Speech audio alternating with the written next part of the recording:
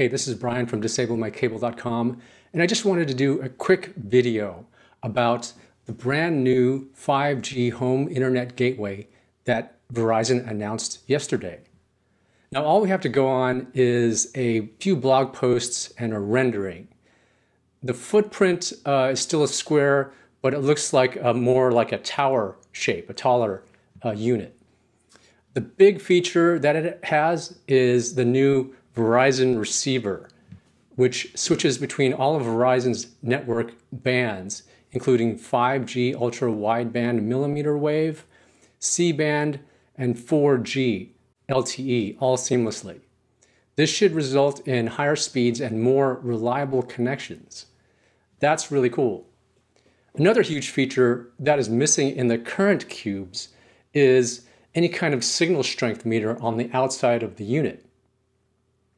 T-Mobile's gateway has it, but Verizon's doesn't.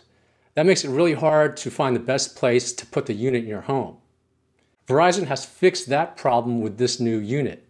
It has a 3-bar signal strength indicator right on the front.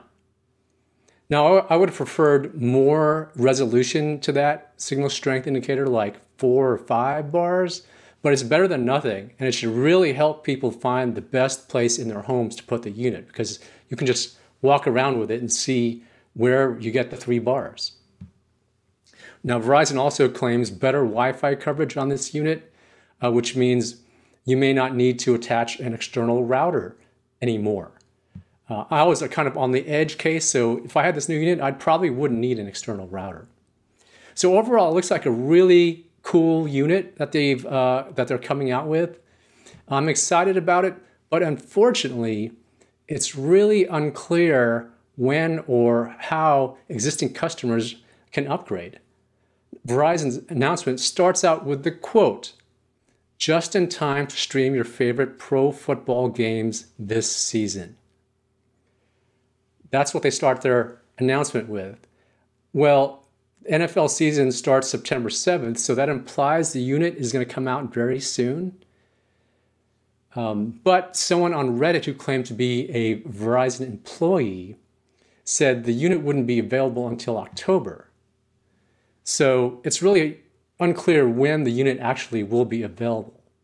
And I doubt Verizon will simply start mailing these things to existing customers for free.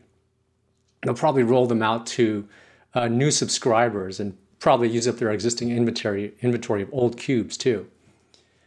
Folks on Reddit are kind of speculating that they might have to open a new account with Verizon to get the new unit and then cancel the old one and do tricks like that. But that's all conjecture. We don't know yet. So we'll just have to wait and see when these actually are available. The one thing that we can take comfort in is that Verizon seems to be investing more and more in 5G home internet, which is good for all of us, whether you have the new unit or the old one.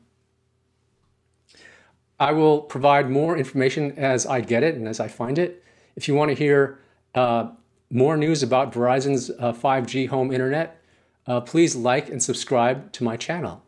And check out my blog, DisableMyCable.com. Thanks a lot.